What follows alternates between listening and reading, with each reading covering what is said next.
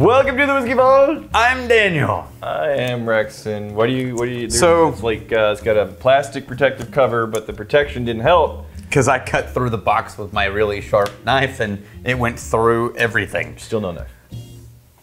Ah, look at him. So this is from Sam Gallimore, who is a magnificent bastard. But as of this round of bottles, I think became patron saint. Sam Gallimore, you patron saint of whiskey. Jeez, you okay there?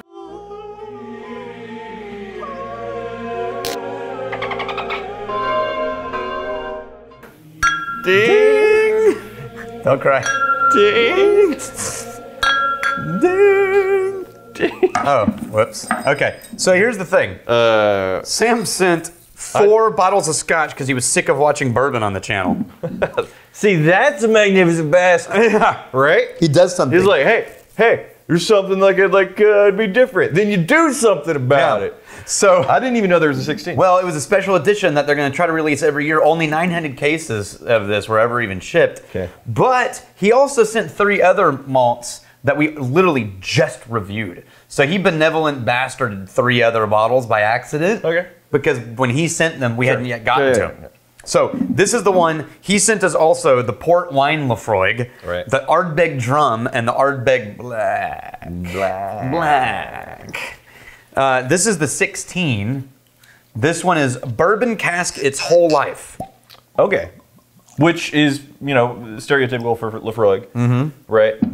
They, most scotches, they're going to find their way into, they call it first fill. Yeah, first since they got it. Right. Yeah. Which is confusing if for a lot of people. If it's not ever been filled before with anything, they call it virgin oak. Right. But first fill is basically after we already filled it the first time. Oh, man, smell that. This is bordering Lagavullin 16's subtlety. Oh, I see. That's sort of, it's rich. Yeah, like the layering. But there's like a soft subtlety to that nose. There's like a swirling of the flavors. Yeah, it doesn't just explode out of the glass with smoke and peat. The flavors. Oh. Yeah. It's a dance. A dance of deliciousness. Of deliciousness. Delicious. This is a dance.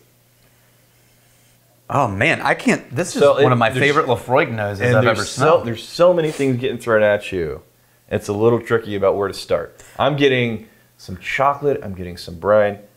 I'm getting vanilla. Some vanilla. But it's like a charred creme brulee, charred top vanilla, toasted. And then there's a toasted vanilla, toasted marshmallows. There's a fruity character. Yep.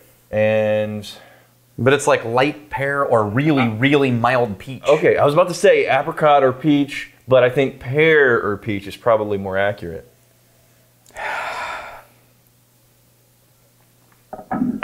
Oh. Dude, it lands with a thump. And like a little bit mossy. Yeah, like a meaty, like a thud. But just not like smoke. Well, just like brine. Right. I mean, it is there. Right, the smoke is there. Right. But it's like this briny, mossy earth tone. We're very, very far away from campfire. Yeah. No campfire. But peaty smoke, the earthiness, the brininess, the things that you expect from peatiness, not necessarily, I'm not getting a lot of savory meat character though. There's a chance. Not getting campfire, I'm not getting like smoked ham. But there's a chance to just this beat lore from my favorite Laphroaig. No, that's a really, really good Laphroaig there. That's super nice. We're going to have to compare that is so to the lore. No, I don't actually know if I have any more of the lore right now because it's so hard to get. We ran out of the last one. We can compare it to the classic 10. Well, that's obvious. But we were always doing that. Yeah, but I don't know which one of the other ones is all bourbon cask. Now there's like a mint quality in there, which I think that was the characteristic that I find in common with the Lagavullin 16. Yeah, let's do Lagavullin and Laphroaig. Like a mint leaf. Not like a candy mint, but like a mint leaf. Yeah. That mint note that I've never found in another Isla except Lagavullin until now. Yeah. Okay, so let's first do the 10. Okay. I'm wanting more. Jesus.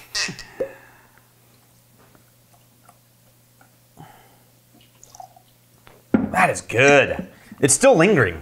I can still taste it, but it's not lingering with aggressive smoke. Right. It's just like this subtle aftertaste. I am glad that the extra years, it showed up in force, but it didn't really get too unbalanced and too heavy-handed and too dominant in any single direction. Just the things that a lot of people love about Laphroaig, all of those kept up really nicely with each other. Yeah, but they just got maturity. Yeah. They got subtlety and nuance. Smell the 10. Just to make sure, oh no, hold on. Just really quick, before we dive into the 10, the 43% on the Laphroaig 10 and the 48% on the 16. Smell this and you'll see there's the brashness again. Yeah. The explode out of the glass with character and it's got smoke. Got some elbows it's throwing. Mm-hmm. Tastes a little bit softer than I remember compared to the 48. Yeah, this is the lower proof, I think. But it's still got that aftertaste of the salt. It's a little bit brinier. Mm-hmm. And less fruit. Less fruit and a little bit earthier. Brinier, earthier. But still, man. Still a hell of a whiskey. That's 16. Okay, set that one, but keep track. This is the Lagavullin. Okay. Oh, interesting comparison. So, coming off the heels of the 16, a vanilla jumps out of this glass for the Laphroaig. Oh, it's like for the Laphroaig. No, I'm sorry, the Lagavullin. Lagavullin, okay. The butterscotch vanilla jumps out of the glass. Yeah. On the Lagavullin. But they're remarkably in the same relative family. Yeah, I mean, obviously they're Islay, but I think in terms of any Laphroaig that's going to be the closest comparison to a Lagavullin, I think it's the 16 that we're having right here. Now that there are differences that you can find. But of the Laphroaigs, here's the closest comparison. Strangely, the Lagavullin is both sweeter and saltier at the same time. Whereas the Laphroaig 16 has more meat, moss, and earth. You find the meat in the 16, I'm not finding the meat. I go for the meat. I don't go for the meat. I go for the meat. I don't find the meat. Go back to it after the Lagavullin. I get a lot more sweet caramel followed by salt. See, in the Lagavullin 16. For me, the Lagavullin 16 is still saltier. Yeah. But the sweeter elements in the no. The Laphroaig 16 to me is saltier. Oh yeah. Compared to the Lagavullin 16 for me is sweeter. So wrong. Oh, but they're both so good. So wrong. But they're both so yeah, they are amazing. Good. I think this might be my favorite Laphroaig. What do we do about that? Luckily, they're going to release it every year, I guess. Good night. You know what though? In terms of just less on the toes and more on the heels, and just got a little bit more laid back. Between the 16s, I think the Lagavullin is a little bit more relaxed and subtle, and I agree. Yeah, but keep in mind though, this is a 43% on the Lagavullin, and again a 48%. So you're dealing with a little bit higher of a ABV. I agree. Ooh, comments? Oh, so good, so good. Can you hit that? So good, so good, so good, so good. It's pretty good. Oh, you're good. You're good. I don't know why I'm practicing that. What's the upside? It's gonna be on the test. I can't think of the upside. It's gonna be on the test. All right. Ruchids. That's fair. Ruchids. It's Reddit, so who knows? Ruchids. Can anyone suggest a nice peated mainland Scotch? Yeah. I have been enjoying the Islas, but I would like to try something from either Highlands or Speyside just to compare how peat complements each region. So I would say if you really want to get the dramatic one, try the Peat Wheat Balvenie. And then there's the Benriach peated. There is the Kleinlich and has a little bit of peat smoke. There's the Craigellachie has a nice little hint of it. There's one specifically that's right on the edge of my brain right now that's harder to get. And it starts with a B. Anyway. Any that you remember that I didn't just name? I'm not thinking about that at all. Oh, Enoch Cutter. Try that one. And if you really want a weird one, the Balakan, which is the peated Edredar. So between Laphroaig 16 and Lagavullin 16, Laphroaig 16 to me is like the old grizzled, weather-worn fisherman who just came off a day on the high seas and he's coming down and he's sitting. He came into his little wood house there and he's sitting down and pouring his whiskey. The Lagavullin, there's a little bit more of just a slate. He still lives in the same town, but he's not doing the manual labor. Well, he's more of a gentleman's gentleman. He's like the gentleman, same town, right? Same, but dressed in outdoor hunting clothing. There you go. Not a suit. And a lot of times in front of the campfire. Yeah. It's super good. Can we do this episode again? Yeah, let's do it. It's the same thing tomorrow. Right. Yeah. Captain Angel, infinity bottle question. Is a decanter a good idea for an infinity bottle? I'd use one with a cork stopper. Yeah. So basically it's an infinity bottle. Yeah. Anything that seals well. That's it. Period. And doesn't influence the flavor by sitting it. So plastic or something like that. Right. Or metal. Yep. Like a flask, that wouldn't work as well.